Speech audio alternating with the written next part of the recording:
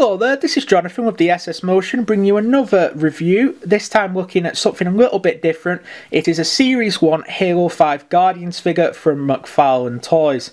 These figures range from about £10 to £15 depending on exclusivity and where you find them. This one should be around £10 because it's a common figure. And it's just an absolutely fantastic, highly detailed 5 to 6 inch figure. Now, I say 5 to 6 inch because the line is labelled as a 6 inch toy line. However, that is normally reserved to the elites and brutes from this line. The Spartans themselves are normally around the 5 inch line, and Master Chief is no exception here. He comes with an assault rifle in the Halo 5 design and paint job, a sidearm pistol that can attach to his leg right here. This rifle can be pegged to his back. Comes with multiple paint applications and a lot of articulation that we'll go into now. Now yes, the pose does look ridiculous, but this does highlight very well how he is articulated. You of course have the ball joints in the shoulders, the arms in numerous places. Not only do you have a ball joint at the top, you also have one at the lower forearm section, so this section can swivel. You have ball jointed wrists as well, which is a rare thing for figures. Ball jointed thighs, ball jointed torso, ball jointed head, ball jointed knees. You get the picture. There is a lot of ball jointed joints. This allows for a great range of movement. You can have him sitting down, you can have him crouching, doing a ground pound. Anything that you want to pose Master Chief in here, it's absolutely fine. He's a really poseable figure.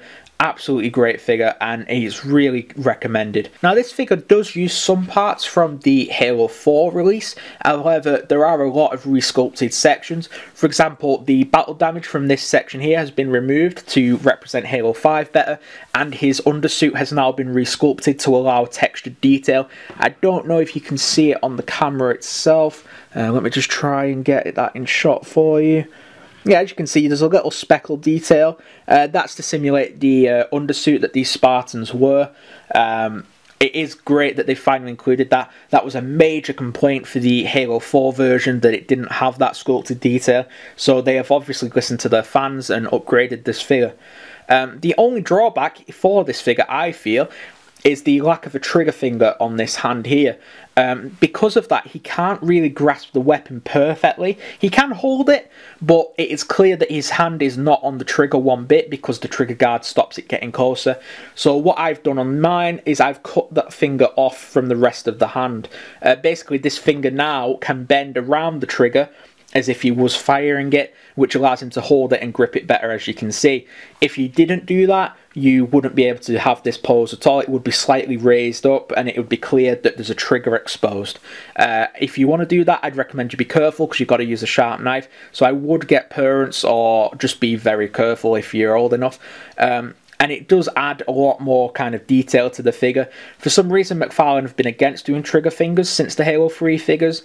I'm not really too sure why, because it was a great addition. But it's okay, I guess, that it's missed off. But for people like me who do want that 100% detail accuracy, it's definitely worth modifying this figure. Paint detailing on this figure is absolutely great too. Not only do you get a nice green undercoat, you get some nice silver, black and brown weathering that features over the armour. It is random, so you can't really your figure may look different in terms of where the wash sticks out, but you get nice silver on the panel lining. It's just great little additions there that make this figure stand out and look like a battle-worn Spartan. As you can see, the pistol can be held in his hand perfectly fine. There is no trigger issue there.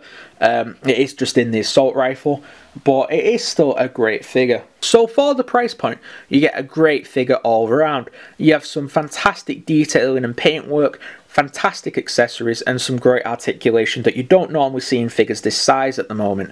A lot of figures this size are in fact cutting out articulation, so it's good that we still get a Master Chief that is still worthy of the name.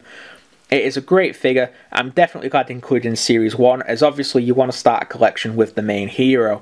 You even get the cracked visor detail that's on the helmet as well.